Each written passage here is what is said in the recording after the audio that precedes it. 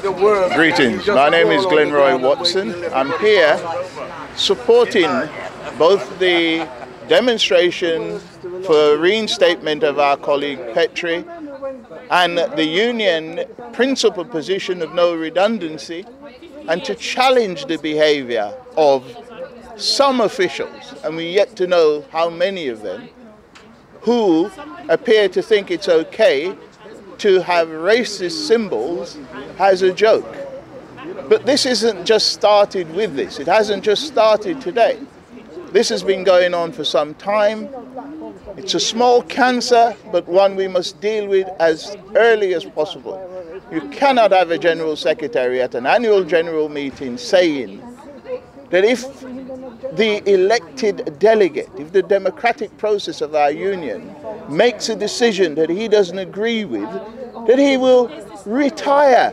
Well, that sounds like resignation to me. So we ought to correct the issue. We ought to correct the history. That's not a retirement, it's a resignation. And then his predecessor does the same thing, blaming the president for closing the AGM. Well, his conduct and his attempt to wind up delegates resulted in the president having to take a decision about the conference. And yet again, we had another conference closed. Today, our delegates are at another SGM or another conference. And I hope the General Secretary has recognized his misbehavior. I hope other officials recognize their misbehavior and take the opportunity to apologize to this union and its members about endorsing racist blackface on their social media.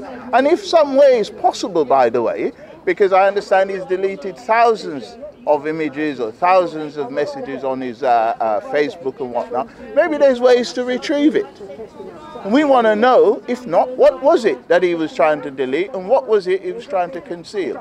Thank you, comrade. Solidarity, Petrie, and solidarity to getting this matter resolved in the best interest of the members. Thank you. Thank you so much. All right.